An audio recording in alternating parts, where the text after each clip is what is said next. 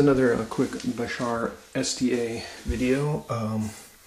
I wanted to show this interesting variable frequency thing happening in the coil. And so I found a super joule thief circuit on YouTube that other people are experimenting with. And what's interesting about it is you only need an inductor. You don't need a one-to-one transformer to run your LEDs. But what you do need is two transistors, a PNP and an NPN, so that those produce the 180 phase shift to support oscillation. You need a capacitor. You need, and I put a variable resistor here so I could kind of tune in based on whatever this voltage is, the place where the LEDs come on, or you can basically adjust frequency that way by varying the voltage across here. If you put a scope across here, I can show you, and remove the LEDs, I can show you this variable frequency thing that the coil picks up. Oh, this capacitance that I'm using here is 2.7 nanofarads, and my coil is roughly 1.35 millihenries. So here's the circuit on the prototype board. There's two transistors, one here, this is the PNP, this is the NPN. I've got a variable resistor. It's hooked up to the Bashar STA. I can hook it across the LEDs. These are green LEDs that kind of need a high voltage to light, and I have two of them in series. So there is a high voltage here created by this 1.5 volt battery. You'll notice that when I touch the battery, the lights go out. So apparently, like a metal surface alters the capacitance quite a bit. Let me hook this back up to the scope. Okay, so I wanted to show you this. This is like the underlying oscillation with the scope set to 1 millisecond per division. So we're kind of watching a blurring of all the of these waveforms. Now, when I hook up the plate antenna, which is this thing, to the coil, the capacitance changes, and we can see these higher radiant spikes. Let me turn up the intensity here a little bit. And these higher radiant spikes are kind of above that baseline oscillation, and they are very jittery.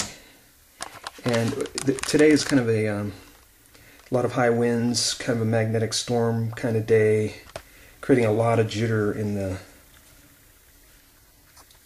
the frequencies. The amplitudes also go up and down.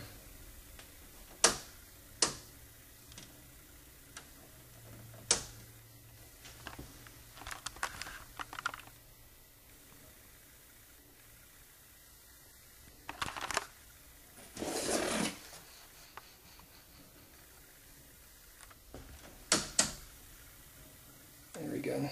That's pretty cool.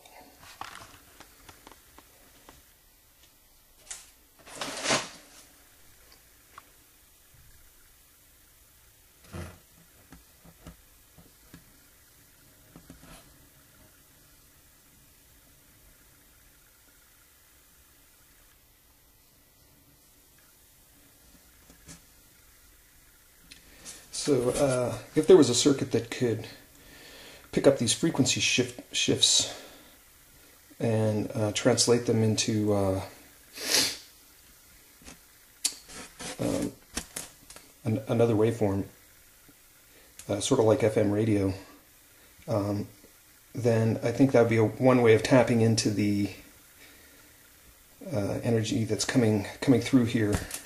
So basically, we're oscillating the coil, but then it's being buffeted by magnetic fields.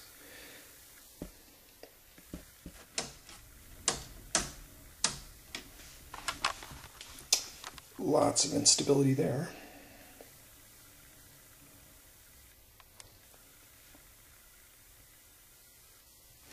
Now notice if I take off the antenna, we drop down to the baseline oscillation. There's jitter there too, but not as intense as when I hook up the antenna.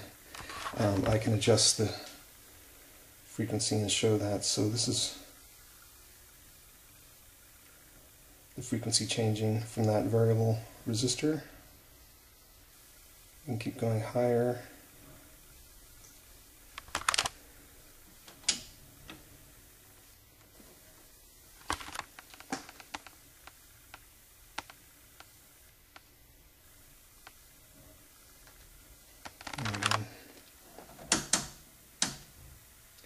So this is without the antenna attached. Very high spikes. 10 volts per division. 1, 2, 3.5. 35 volts. 35 volt spikes across the coil. Very jittery.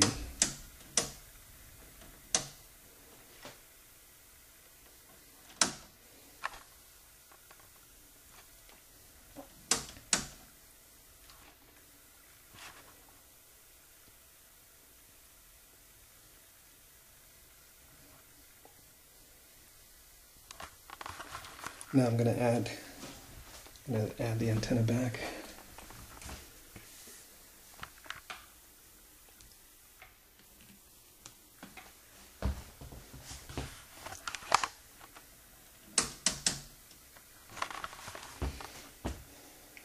And possibly dial in a different place.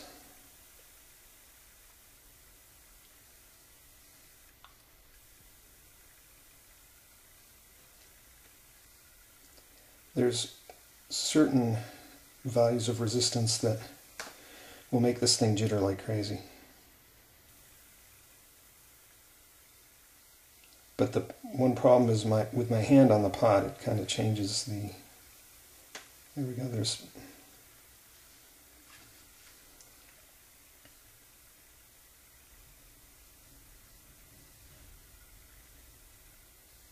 So, and you know, I can hear a correlation between the wind outside and some of the movement here.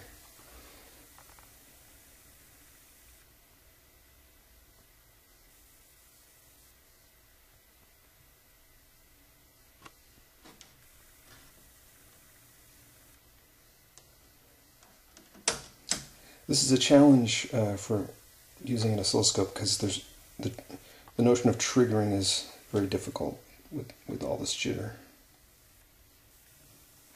There we go.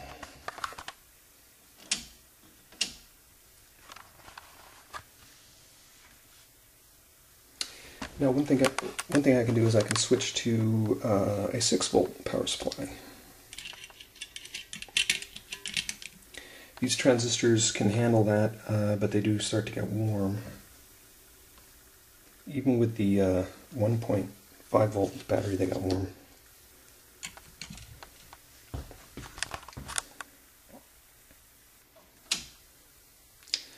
So with more current, more power, the buffeting around is much more intense, which points to, you know, by creating a more intense magnetic field here, pulsing regularly, it is more sensitive to the buffeting pressure.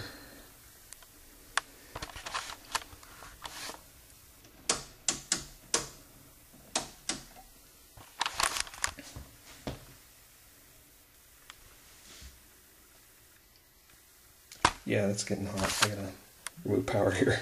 I'll probably need even bigger transistors here, ones that can handle more current, if I'm going to use 6 volts or even 12 volts. So I was thinking a 2N3055 and the PMP equivalent of that, and going to a higher voltage, and that would create a lot more current in here, and then it might be even more sensitive.